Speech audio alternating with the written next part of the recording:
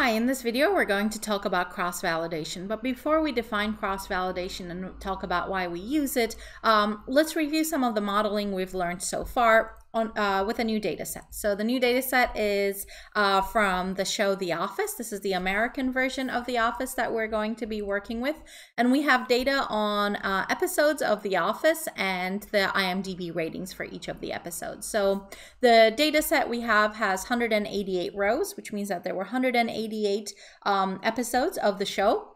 We have information on the season number, the episode number, the title of the episode, which we're not going to use as one of our predictors, but it's useful to refer to sometimes, the IMDb rating of the episode, which is going to be our outcome variable, the total number of votes on IMDb for that particular episode, and the original air date. And we have that as year, month, day, and we're going to talk about, do we want to use all of that information or a portion of that?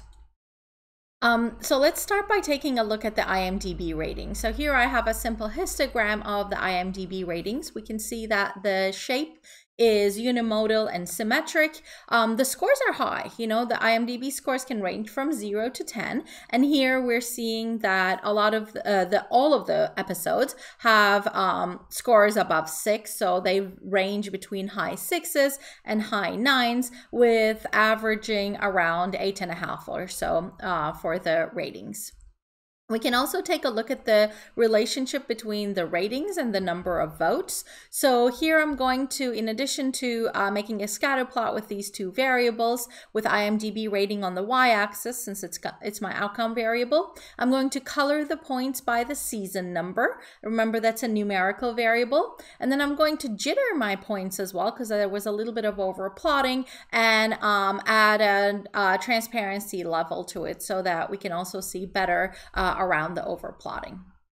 So the plot looks something like this. The lighter colors represent later seasons of the show. So we can see that the IMDb ratings are a little bit lower for those episodes than earlier ones, except all the way at the end, we can see there's a light blue colored point with, you know, total number 8,000 votes and the highest IMDb rating. We might actually want to take a look at these outliers, and for this I'm going to use a new package called gghighlight, which happens to have a function called gghighlight. That's one of these ggplot2 extension packages. And what it does is basically it allows you to easily highlight particular values. So here I can basically say highlight everything that has total votes more than 4,000. And I'm going to say that for labeling those points that are highlighted, use the title. So this is where having the title of the show might be useful if you know anything about the show. So let's take a look at this plot. So we can see that that one point at the very end with the most votes and the highest rating is the finale of the show, which maybe makes sense. You know, it was a well-liked show, so the finale ended up being scored highly and got a lot of votes. If you've seen The Office, maybe you recognize some of these other episodes. Goodbye, Michael. That probably when Steve Carell was leaving the show is what I'm guessing. And then Stress Relief, which I don't really remember which one that was. And then we have the dinner party episode as well as one of the outliers we identified. I really like that episode because it is both super uncomfortable and very funny. If you happen to like that episode, I've linked on the slides to this oral history of the episode published on the Rolling Stone magazine. It's a really fun read and equally uncomfortable as the episode itself. But here's an idea. So a couple things I wanted to show here is that even though we're not using the titles as part of our modeling, it's useful to have that information to give us some context about our data. And the gghighlight package is very nice for doing this sort of exploratory visualization and highlighting particular things. This is the sort of thing you could do manually, as in you could write ggplot2 code for doing this sort of annotation as well. But why not use a package that easily does that for you? We can also take a look at the relationship between IMDb ratings and seasons. So here I'm going to use a box plot, and even though season was a categorical variable, I'm going to use it as a factor so that my x-axis can have different boxes for each of the seasons. And then I'm also going to, in addition to using a box plot, add a jitter to this as well. So let's take a look at this plot. So we can see basically here that each of the seasons, we're kind of seeing a dip around season 8 to 9, and I think those are the seasons where there was a cast change, so Steve Carell was no longer on the show. So maybe that has something to do with that. But we can basically see that the show didn't start off very, very strong, but then it gained popularity. So seasons 2 through 6 are doing really well, and then in the last season we have lots of variability, probably because as the show is nearing the end, perhaps there was more interest in the show as well, and more people watching it probably translates to more votes on IMDb as well. Okay, so now let's look into, now that we've gotten a little bit of a sense of these data, let's get to modeling. As usual, we're going to start our modeling with creating an initial split of training and testing data.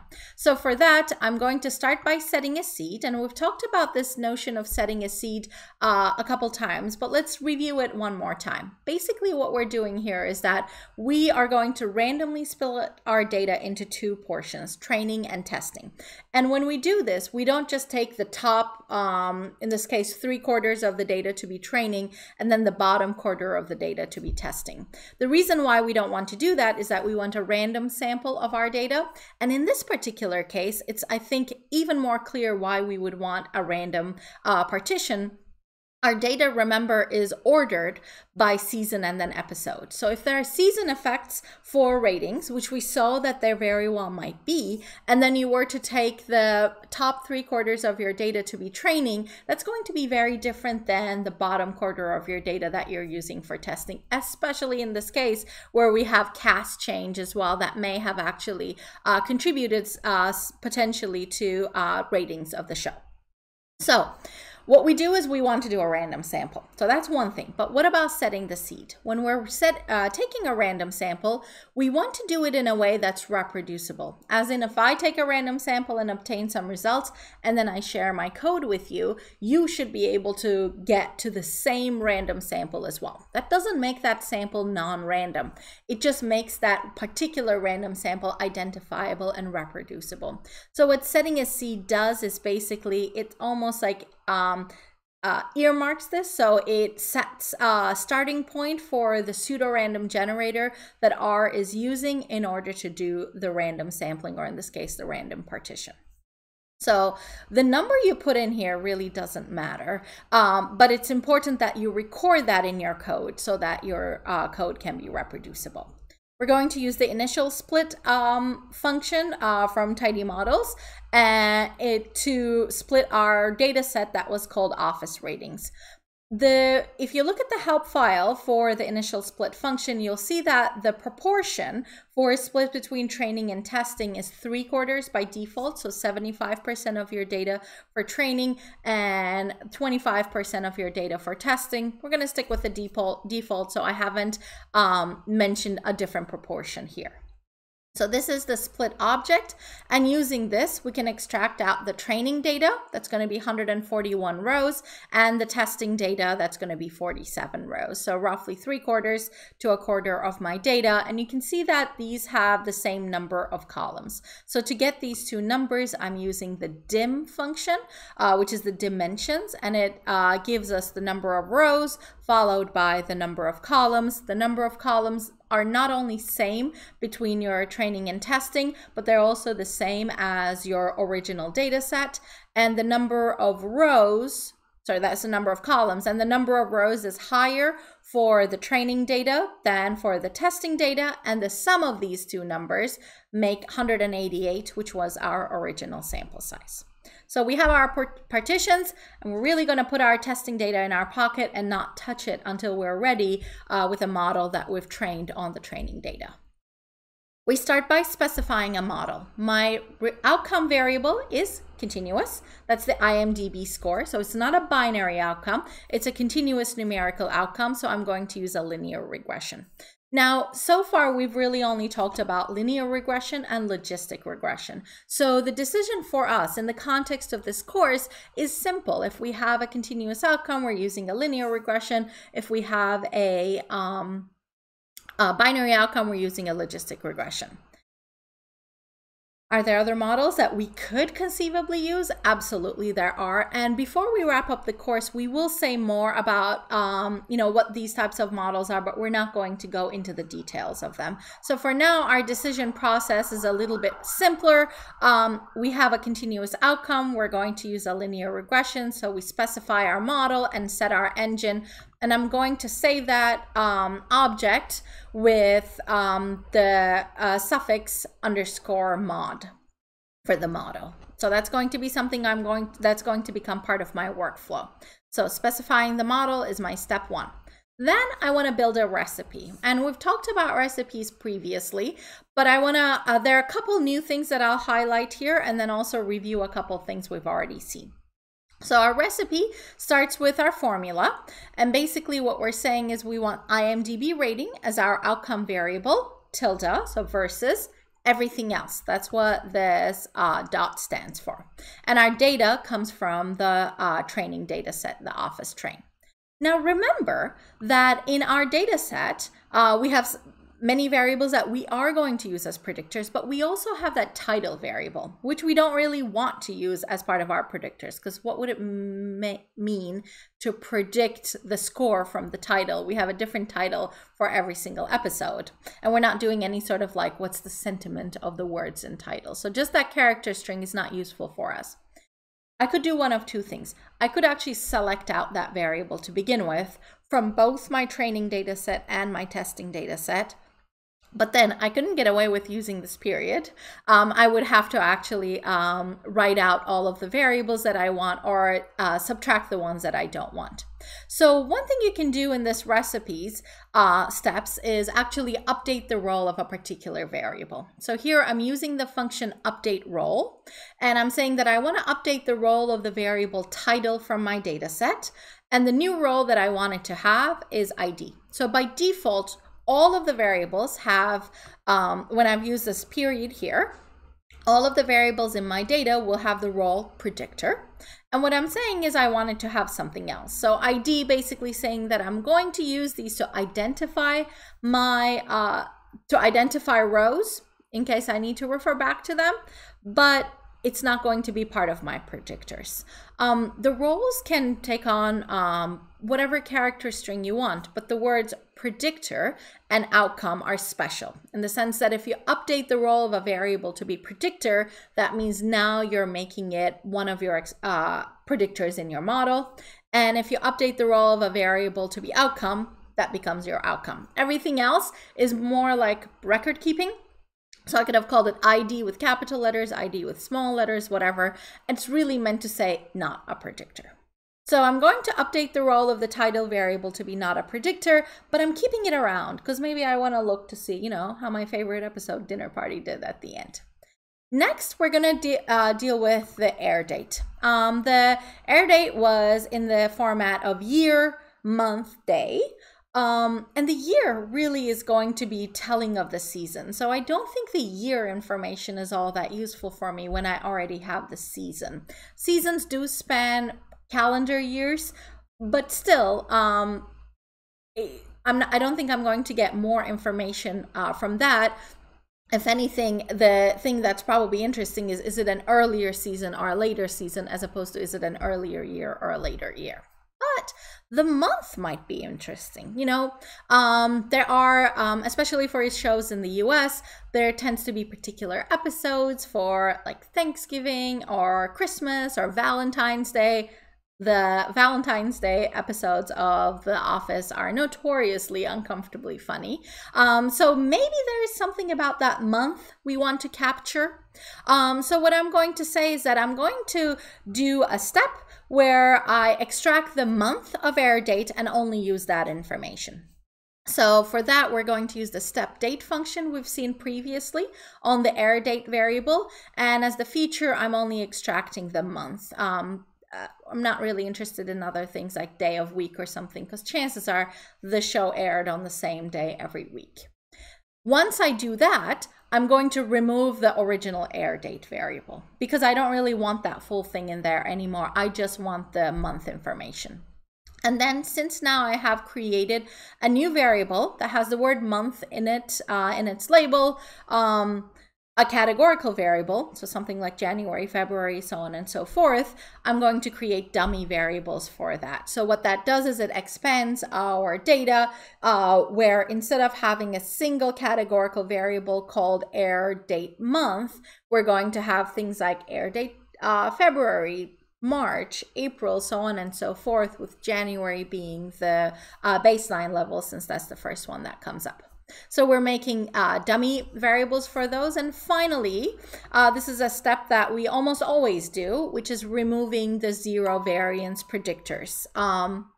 So I'm saying do the step ZV for zero variance and remove all predictors that have zero variance.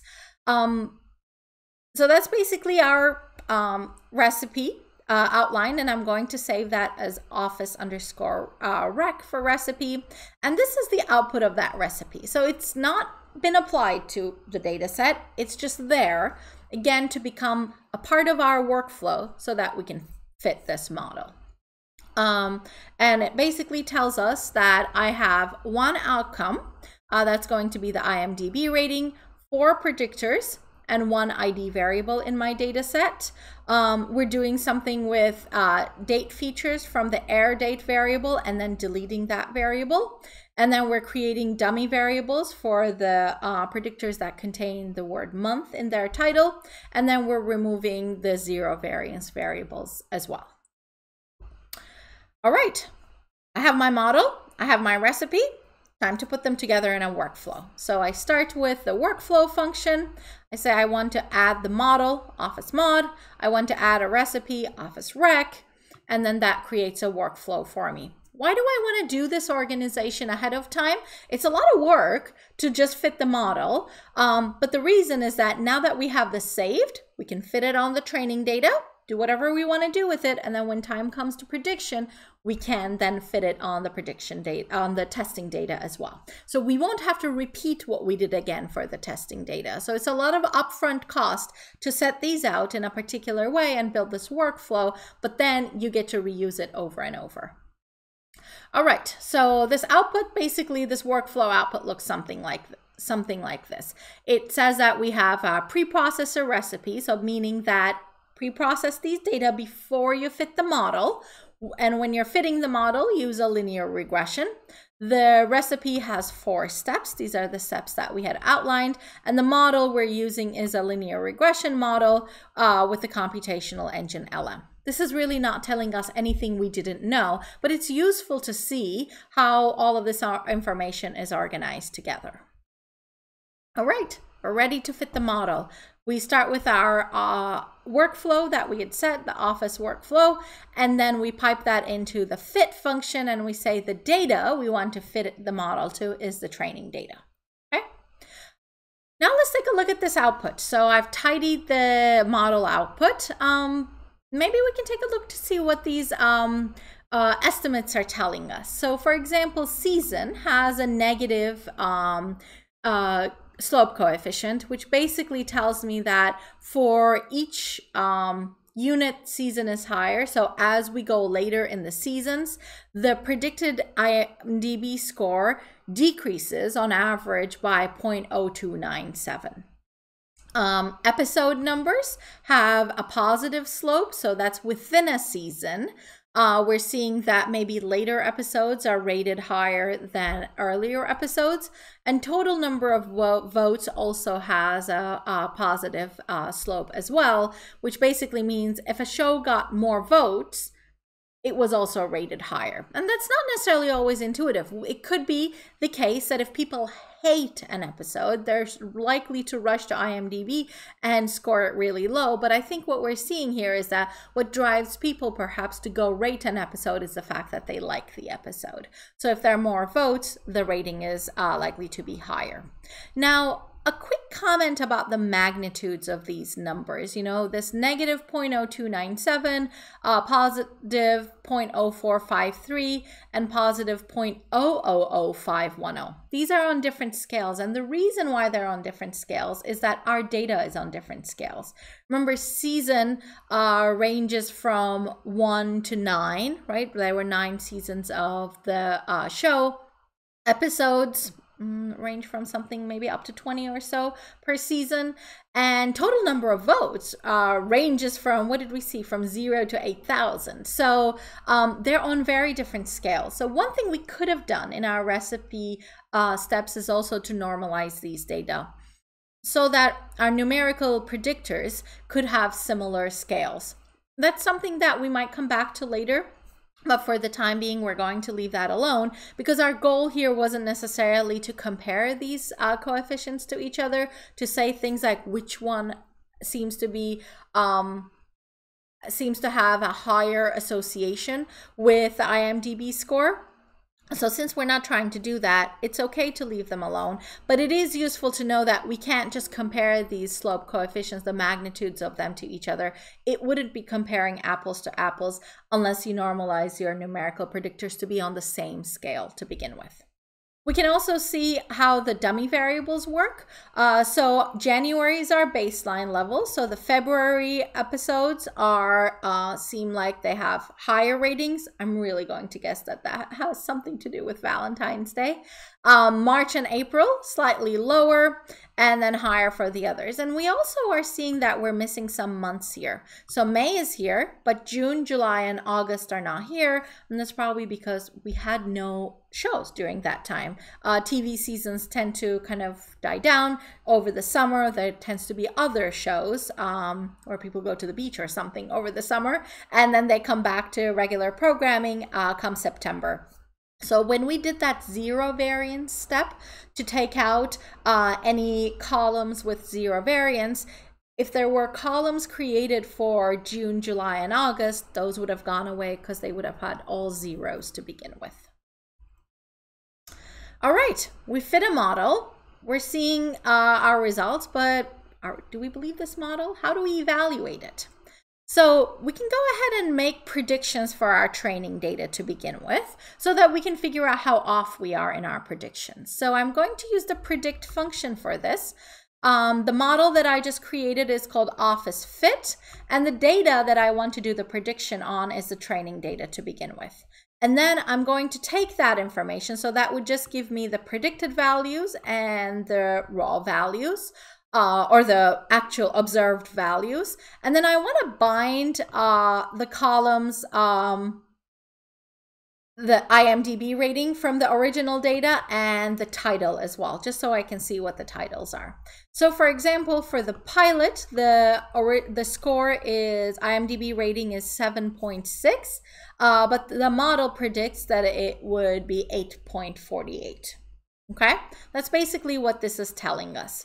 The next episode was Diversity Day. The observed score was 8.3. The model predicts it's 8.45. So doing a little bit better job with the second one than it's doing with the first one. We can go and compare these numbers. The next one, the Alliance, we're like almost hitting the nail on the head, 8.1 and 8.1. But we know that our job in modeling and doing prediction is not to try to accurately predict any given data point, but instead to, on average, reduce our error as much as possible, our prediction error as much as possible. So one of the things we can take a look at in terms of evaluating the performance of this model is our R-squared value. Remember that that's the percentage of the variability in the IMDb ratings that's explained by our model. A function we can use for just getting the R-squared out is RSQ. So we basically give it the prediction data frame that we created, and then tell it the truth, the observed data, is in the IMDb rating column, and the estimate is in the .pred column. So that's really just saying, take a look at what we just created, and then we're telling it where the truth is, IMDb rating, versus where the predicted values are under .pred. And it calculates the R-squared for us. I get 0.533 What does that number mean? That means that this model, we're able to explain 53.3% of the variability in IMDb ratings of the Office episodes using this model. Now, our models with high or low R-squared more preferable. We would like to explain as much variability as possible, so we would prefer to have higher R-square. 0.533, not great, not terrible, kind of middle of the road. We're not doing great. Are we surprised? The variables we used are what season, what episode, the month it aired, number of votes. I mean, probably what makes people love or hate an episode is something more than just those, right? So one of the things I hypothesized was that maybe month will be useful because there tends to be certain themes to episodes, and with particular themes, some of them tend to be funnier than others, but there's probably a lot more going on there in terms of, who was talking a lot, what the topic was about, so on and so forth. Potentially what else was going on in the world when that show aired. So it is not too surprising that we're not doing a great job with our prediction here with just the variables that we have used in our model. Another evaluation metric is called RMSE. So this is an alternative model performance statistic and one that's used pretty commonly, and it stands for root mean square error. So what are we doing here? The formula basically says that for each row, take a look at your observed value of your outcome. So that's yi. Subtract from that the predicted value for that particular observation. So that's y hat I. So we take the difference between, that's our prediction error. We square that number, and we square that number both to get rid of the negative in it and also to amplify the contribution of the observations where our prediction error is higher, because the squared values are then going to be higher. And then we sum these up over our whole data set, or over our entire training data set in this case. And then divide it by the number of observations in that data set where we're fitting the model. And finally, take the square root. We ultimately are taking the square root because we want our RMSE to be on the same scale as our outcome variable. It'll make things easier to compare later once we see the value of the RMSE, what that number might mean. So we square it to get rid of the negative sign and also to amplify the effect of the larger values, but then we undo the square at the end so that we can go back to the units we're used to working with. So we can calculate RMSE the same way we've calculated R squared, this time using the RMSE function. And again, we give it the data set that we created with our predictions. We tell it what the truth is, and we tell it what the predicted values are. And you can imagine this is actually a simple calculation. I mean, we could go through by hand and calculate these differences between yi and y hat I, square them, sum them over, divide them by n, take the square root, and basically arrive at this number. The number, turns out, is 0.350. Unlike R squared, where I had an interpretation on a percentage basis, like the percentage of the variability in the outcome explained by the model, this number on its own is not really interpretable, but the magnitude of it in comparison to other things can be informative. So what do we think? Are models with high or low RMSE more preferable? In this case, we would prefer models with low RMSE because that means that the differences between your yi and your y hat I are smaller. Now, obviously, another thing that would make your RMSE low is n being high, but that's why we don't really worry about the number, the value of the RMSE on its own. We don't have like thresholds that we compare it against because the sample size will also drive that number. But what we can do is, if we're evaluating different models for the same data set where n is going to be the same, then the effect of that n on the RMSE is going to be same across the various models you're comparing to each other. And really the differences in RMSE you're seeing are going to be coming from the numerator, which is the more interesting part here because that's the part about the prediction error. So yeah, we do like models with low RMSE, but we don't really quantify how low is low just by looking at a single number. So in this case, then how do we interpret this number, this 0.350? How do we determine if that's considered low or high in context of our data? One thing we can do is we can take a look at our original data. So I've started with the data that I've fit my model to, the office trained data. And then I have created summary statistics for the minimum and the maximum value for this. So the minimum value of the IMDb ratings is 6.8 and the maximum value is 9.7. So our scores range between 6.8 and 9.7, and our average prediction error is 0.35. So in that case, we can basically think about it as they range between 6.8 and 9.7, almost a 3-point range, and we are on average off by 0.35. That doesn't seem too bad, right? So if that number was much higher, like 3, if our prediction error was almost as large as the the range of our original observed data, then we would say, well, we're doing a pretty terrible job predicting. If that number was much smaller, we would say we're doing a pretty good job predicting. And I would say here we're kind of middle of the way. It's not too bad for sure. It's also not fantastic. But who really cares about predictions on training data? You know, we really want to be making instead predictions for our testing data. So here what we're doing is we're going through and applying the exact same code we developed earlier, except this time the data set we're applying it to is our testing data, because really we already trained the model on our training data. Then we don't really need to make predictions on that as well. That's not going to be as informative. Let's see how the model does with new data, like truly new data, meaning the testing data that we had put in our pocket earlier on. We now get to take a look at it. So we can in fact, take a look to see how well we're doing in terms of our predictions. You can see that these are different episodes because our testing data is a different subset of our data. And we can see how well we're doing one by one, but we can also take a look at these performance statistics we've talked about, such as the RMSE and the R-squared. So using the same code we've used before, except here we're using the testing predictions for calculating the RMSE and R-squared. And the values we get are 0.482 and 0.496. Instead of focusing on these values in isolation, what we really might want to do is see how they compare to the training data. Did we do just as well on our testing data as we did on our training data?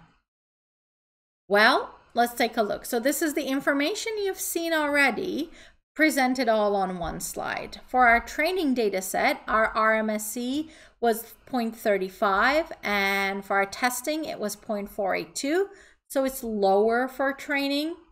So we did better with our training data than our testing data. That doesn't really sound very good. We expect to do better with our training data. We would like to do equally well, at least. For our R-squared, our training R-squared is 0.533, our testing R-squared is 0.496. Again, they're not hugely different from each other, but we are doing better with our training, so R-squared is higher for our training data. So what this is telling me is that you do a better job when you train with the data than with new data, which is not that great. So what's happening here? The training set really does not have the capacity to be a good arbiter of performance. It's not an independent piece of information. Predicting the training set really can only reflect what the model already knows, because that's what we trained the model on in the first place. So as an analogy, you might think about this. Suppose you give a class a test and then give them the answers and then provide the same test to them again. The student scores on the second test do not accurately reflect what the students know about the subject, because these scores would probably be higher than their result on the first test because they've already seen the results. So trying to evaluate the performance on training data is kind of like this story, and it's not something that we like to do. It's not something very informative. So now that we've identified the problem that evaluating model performance on training data is not a good idea, we should offer a suggestion, and that is cross-validation, which is what we said we're going to talk about at the beginning of the video. And it took us a while to get here, but we got a chance to review modeling and then also motivate why we might want to learn about cross-validation. So how does cross-validation work? And here I'm more specifically talking about V-fold cross-validation, or you might also have heard of this referred to as K-fold cross-validation. I think that's the entry on Wikipedia, for example. What we're doing here is that we shuffle our data, so our training data, into V partitions. So V is some number, an integer. And then we use one partition for validation and the remaining V minus 1 partitions for training. And then we repeat it V times. So if we were to kind of put this into a figure, so we have our training data, which was at 75% of our data to begin with, and then our testing data that we're not touching just yet. So let's set aside the testing data. We do cross-validation on our training data. The goal here is that instead of predicting the entire training data to evaluate model performance, we want to do our prediction on only a subset of it. And we want to do it in a way where we do it multiple times and then average the performance over the multiple folds. So that's our training data. Imagine, so we're going to do 5-fold cross-validation in this case. So that's why I've split my training data into 5. And in each one of my folds, I have one partition that's the validation that's going to be set aside. We're going to train a model on the rest, and then we're going to apply that model to our validation data set to get something like an RMSE or an R² that we want to store in our pocket and then go through each of the folds one by one. So this is kind of the approach of cross-validation, and you can imagine that even though in this diagram I have these boxes nicely aligned, really we're randomly sampling for each one of these because we don't want to have just the top half of our, or top 4/5 of our data going to training and then the remaining to validation. We're actually doing a random sampling into these various partitions. So the way we can do that is using the function called vfold_CV. And because we're doing random sampling, I've set a seed here as well. So basically this is the same image that we can see here. And on the other side, we're seeing the R code that generates this. So we give it what V is. So in this case, we said that we're going to do 5-fold cross-validation. Remember, we had 188 data points to begin with. We already set aside 25% of them, and we're left with 141 in our training data set. Now we're saying we get to use 4/5 of those data for training and then the remainder for validation in each one of our folds. So if that V was higher, then we would be left with a lot fewer observations in each. So at some point, that parameter of V is going to depend a little bit on your data set as well. So you may see in other examples like 10-fold cross-validation, but the reason why we didn't do that here is that our data set isn't that large. So what vfold_CV function does is it basically organizes your data for, in this case, 5-fold cross-validation, since we've set V equal to 5, and then it basically gives you the split. So in fold 1, we had 112 observations in training and 29 in validation, fold 2, 113 versus 28, so on and so forth. Okay? Now, what's next from here? We are basically going to fit the model 5 times. So really, or actually train the model 5 times. And then for each one of the times that we train it, we fit it to the validation data to obtain some performance statistics like RMSE and R². We could write some code to do this, right? We can really randomly sample our data, keep track of what we're doing, fit a model, and then train a model on the training data, and then fit it to our validation data and obtain these performance statistics. But since we already have our workflow, right, which has identified our model and our recipe that we had developed previously, since we already have it ready from before, and we have our folds now nicely organized in this data frame that we created with vfold_CV, we can use a new function called fit resamples to do all of this. So what this GIF is basically showing us that we're doing this 5 times, this function actually does. You can imagine that running this function takes a little bit longer than running fitting an individual model, because it is actually under the hood fitting all of these models, just doing that all for you and storing the information in a way it's going to be easy to access, and then we're going to show some functions for accessing the particular pieces of information from this, because we're not necessarily interested in every single slope estimate from here, for example. We really want to know, on average, how are we doing with our models. So fit resamples basically does cross-validation the way we have outlined it over the folds that you have. So if you have already stored your fold as a data frame to begin with, then we can apply it to that. And the results are again stored in a table that has some list columns as well that we're going to be able to extract that information out with some new functions. One of those functions is collect metrics. So really what we wanted to do, remember we went down this path because we said we don't want to calculate things like RMSE or R-squared on our training data. And we don't yet want to touch our testing data either, right? That's holy. We want to only touch it when we know that we're doing a good job with our model. But how do we evaluate if our model is good if we only have the training data? Well, we give up a little bit more of our model, of our training data for validation, do the cross-validation step, and then we can take a look at the measures like RMSE and R-squared. So what these numbers are basically the average RMSE and R-squared values from the 5 times that we've actually done this process, from the 5 folds. And we can take a look at actually the raw data as well. So the function was collect metrics, and by default it calculates the summaries, so it summarizes them for us. But if you do summarize equals false, you can get the RMSE and R-squared from each one of your folds. So this is fold 1, this is fold 2.